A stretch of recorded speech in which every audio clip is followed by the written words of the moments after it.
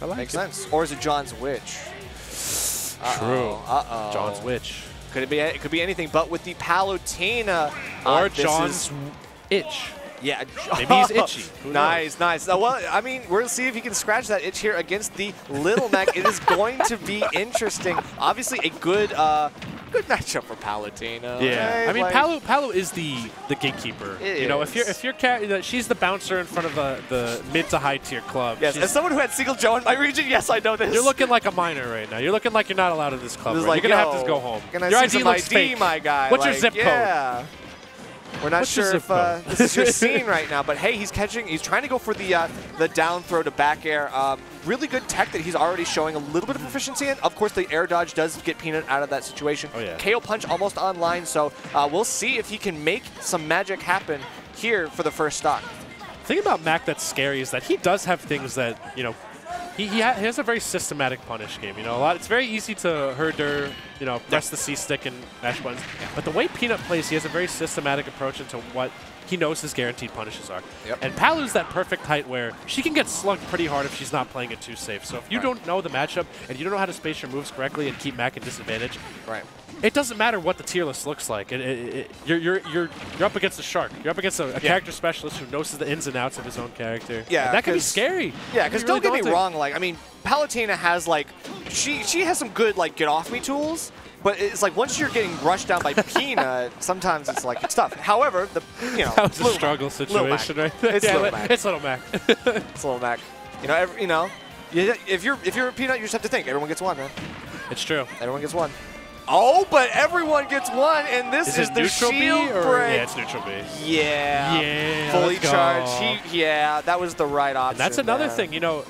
Against a character like Mac who has that armor, your first instinct is to shield a lot. With two or three good slugs, you're seeing yourself with a busted shield. And you need to reset neutral ASAP. Exactly. Like great pressure on shield from Peanut for that situation. Now, he's looking pretty decent, but he doesn't want to be off stage. This is where things could end prematurely for him. He does manage to side B back. Johnswitch looking good, though. It's all about him finding his guaranteed punishes here. You know, Peanut does a good job of mixing up his recovery, but, you know, it is Palutena at the end of the day, and her advantage is one of the greatest in the game right now. For sure. Explosive Flame being a fantastic tool to force frame traps out of your opponent if they want to air dodge or do something if it's in the wrong spot.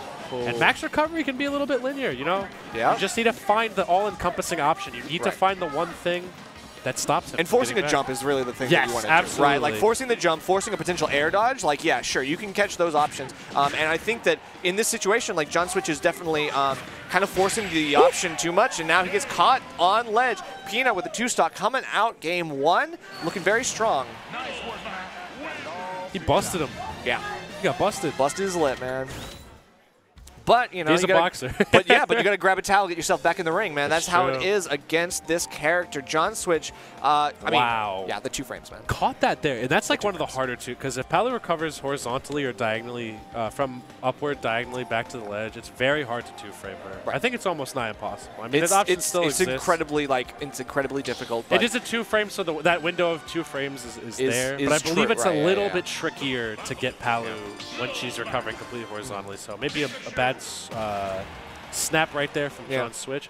But Peanut, again, doing what he had to do. You know, put on the tie. But we're going to switch to Pikachu? Okay, interesting. You know, I cash out my one top-tier card for another. Oh, but we got the Yoshi story pick, and that could be a good reason for this. However, top 10 to top 3 character. Let's go. Yeah, right? I mean, top 3, you're not even being as generous as I would be to Pikachu. Oh, no, you can't miss that, though. That was a clear batch of up tilts into a B&B combo right there. My man missed it. No, my man, I can see why he's called Johnswitch now. My man be switching from one character to another. Yeah, and it's interesting. I would like the way that Peanut uses the neutral B. I would love to see him play like a Shoto, like with the focus kick. Yeah, it feels he's using very it in similar. the same vein, honestly. Exactly. It's a bit of a mind trick, I feel like, because it does threaten an option, but I believe neutral B doesn't come out that quickly. So you can really catch him, like just run up grab him, honestly, in that instance. You know?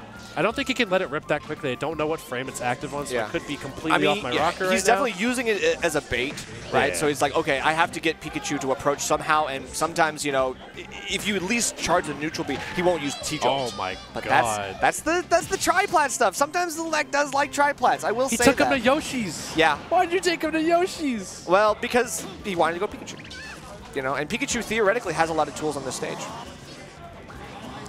And yeah, we're seeing a lot of Thunder Jolts, and I honestly think that Johnswitch should keep using those as entry tools for himself. You know, Thunder Jolt being one of the best projectiles in terms of getting entry tools on your opponent. You know, can slow down hitboxes that it clanks with. And using the multi-hits is a really big thing too against certain like armor and stuff. Like you gotta be going for those multi-hits, and Pikachu is definitely full of them. It can be a useful tool if you're smart and time your stuff right.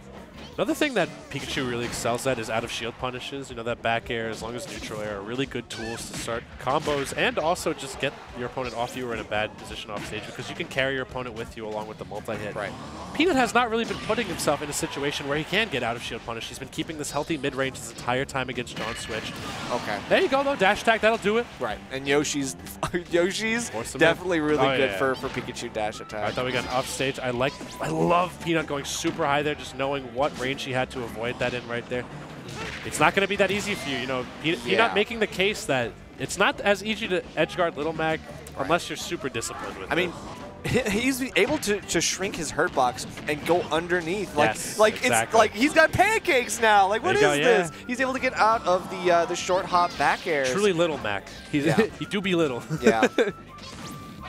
All right, though. Again, that's another option I feel like we haven't seen too much from Johnswitch either. I love that quick attack to potentially open up a neutral right here. You know, it does do a little bit of knockback. I don't think you can link it into anything, but it's a good way to disrupt neutral. Okay. Because Peanut has been controlling the flow of neutral with these neutral B cancels and like. Against Pikachu should not be in that situation ever. Right. Ever. First of all, you don't want Little Mac to set the tone. Literally. And set the rhythm. Second of all, you absolutely have the obligation to do so.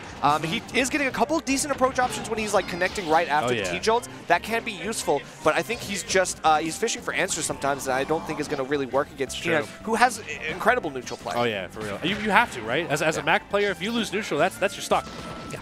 Potentially. Yeah. I mean, Peanut's been showing otherwise. I don't think he's been gotten edge guarded effectively one time this entire set, but yeah, no, that's the thing. He's mixing up his like recovery options to a strong degree.